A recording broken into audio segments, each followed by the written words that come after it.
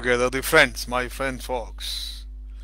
I've realized that all my talks of philosophy, religion, history, contemporary issues, they do not generate as much of laughter and interest among them besides the sexual jokes or the adult jokes or anything related to sex.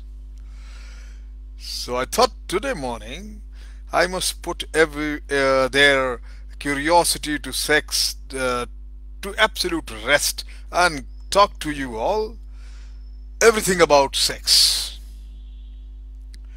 My friends, as a man gets older, I've been telling earlier, his sexual instincts travel from his groins to his head.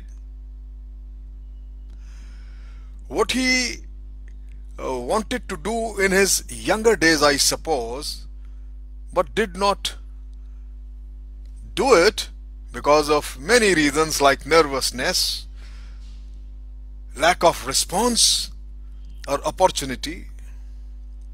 He does it in his mind.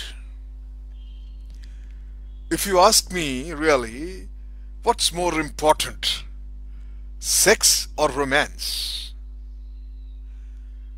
I will, without giving a second thought of wasting a minute, a second, I would say it's simply the sex and nothing else. I'm convinced that romance is just the gloss, some sort of sheen that wears off, and it loses its luster very soon. I have never really had the time nor the inclination for romance. Romantic uh, interludes takes up lots of time, my friend, and I feel the sheer waste of energy and time. For almost in every case, you ask any romantic couple or your own experience of romance, for the end result isn't very much. Sex is definitely more important, although the sex with the same person can get boring after a while. It becomes a routine, and routine seldom generate interest. फिर वही बात, फिर वो बात नहीं रहती. Basically, I'm telling you, a partner once bedded becomes a bore. Even the best looking man or a woman becomes boring. This is not my statement. It is the Sherehite report says the same thing. The world's best sexual psychoanalyst, the Sigmund Freud, has repeats his view of the Sherehites. And almost all sex psychoanalysts analysts have the similar view. When it comes to sex, my friend, I don't think looks either matter. Looks matter much. No. I know men, even and myself, we had many women friends, and I also keep in touch with those who have made those my friends who have made love to their girlfriends in the past, and I share their experiences also when I am talking. Besides reading, as far as I'm concerned, I can't stand a woman who are not animated. She could be the most beautiful woman, but if she is not lively, then as far as I'm concerned, there is just no point. I've been with many women over the years, and I've never worried about looks very much. Even all the psychoanalysts share this view, and when I talk to my friends, they also share the similar view, that the men, they are never worried about any infections or sexually transmitted diseases. They don't think of all this while making love. You just go for it.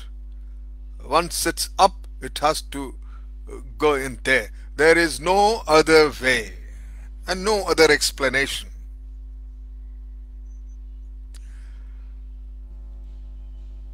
I feel that these kinds of experience, they contribute, if you are an author or a writer, to reflect on your writings more practically and more realistically. These experiences, these affairs, even all these affairs, they are very good while they lasted, but then one moves on without any unpleasantness at all.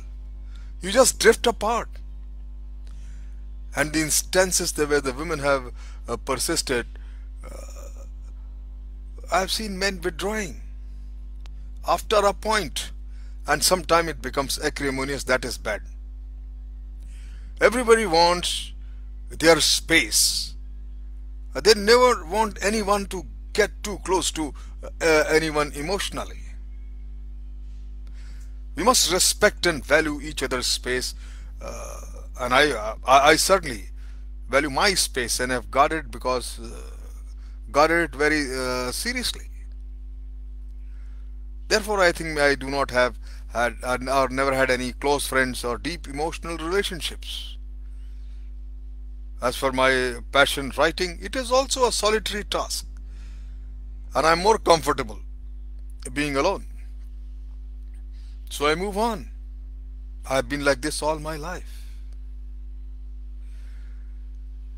Another misconceptions people carry about the women of different state, a different religion, different nationality.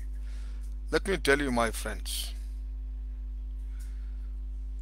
irrespective of her any lady's religion, color, caste, nationality, region, they are all same in the bed.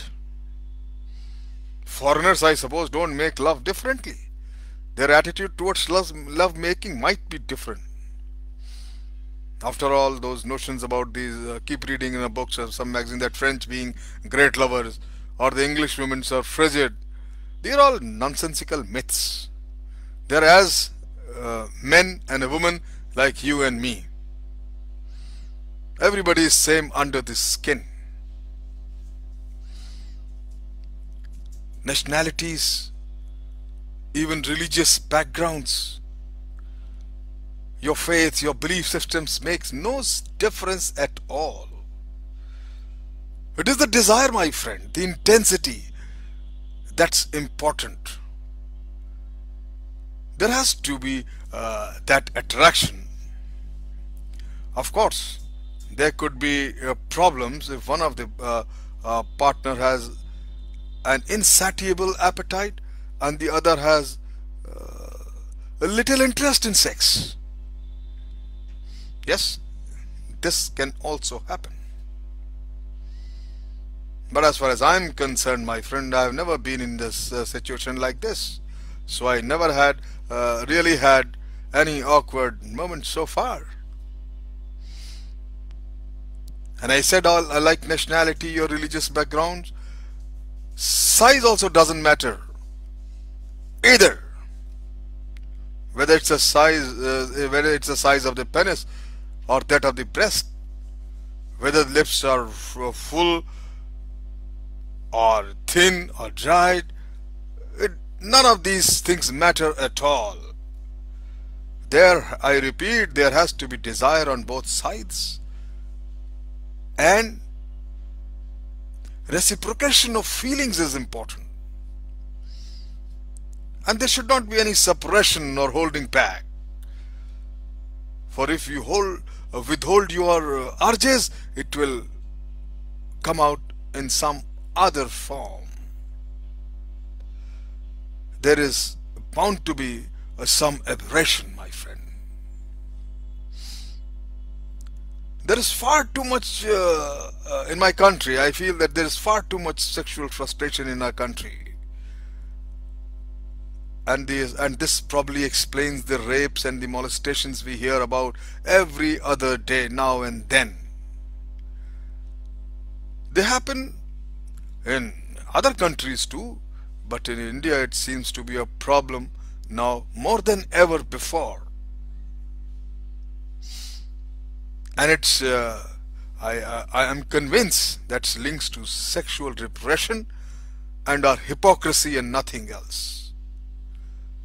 We Indians are very interested in sex. We have the curiosity and the drive, but we pretend to be prudish and conservative.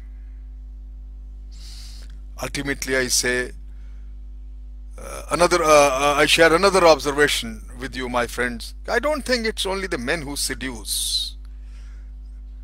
Badnaam hai sab. I find that women are often better at the art of seduction. More than me trying to seduce women, it's women who have been trying seducing me all these years. When I have been attracted to someone, I have little confidence, my friend, in expressing myself. And let me tell you, I write in my book, The Bachelor's Handbook, okay, after years later, when I happen to talk to them or tell them how I had felt how I had felt that time to several of the ladies, most of them they exclaimed, Zahid, why the hell you didn't tell this to me before? Each time I've had a woman make a pass at me, I have felt flattered, totally flattered, and I have reciprocated. Looking back, my friends, I wish I had the confidence to make the first move, but I had never. It's a wonderful experience. You all have the similar experience maybe, but you cannot talk or express the way I said it. But this is all and everything about sex, nothing sacrosanct or clandestine about it.